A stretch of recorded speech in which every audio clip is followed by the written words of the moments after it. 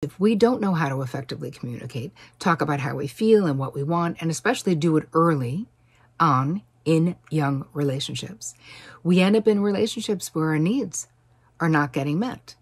We end up in relationships where we feel unknown and unseen. Here's the thing I learned being a therapist for so long, that as human beings, we can only talk things out or act things out. So anything you're not talking out, you will generally act out, and usually that is not going to be in your highest good or in the highest good of the relationship.